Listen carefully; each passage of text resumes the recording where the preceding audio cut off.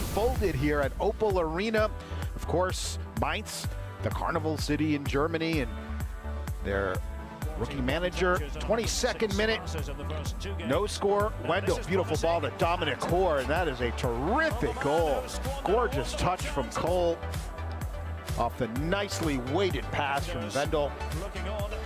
And he slots it home past Rene Adler, and it's 1-0 in favor of Bayer Leverkusen. And then just before halftime, Daniel Brzezinski, good cross, and Y.Moto, terrific left-footed volley to level things up at 1-1, scoring goals just before the halftime whistle. So important, it really does change the complexion of the game, and this one no different, because second half it was all Mainz, with Levin Ostenali to Jonathan Tah, who actually heads it in with the back of his head for the goal. His first for Mainz, and it's 2-1 in favor of the home side. They weren't done. 71st minute, Ostenali laying the ball off to S.Serdar, whose strike takes a wicked deflection, then goes in off the right post.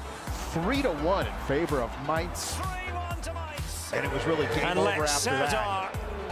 A little bit lucky with the deflection right there, but it's a good deflection. Good strike from Serdar. Got help from the woodwork. 3-1.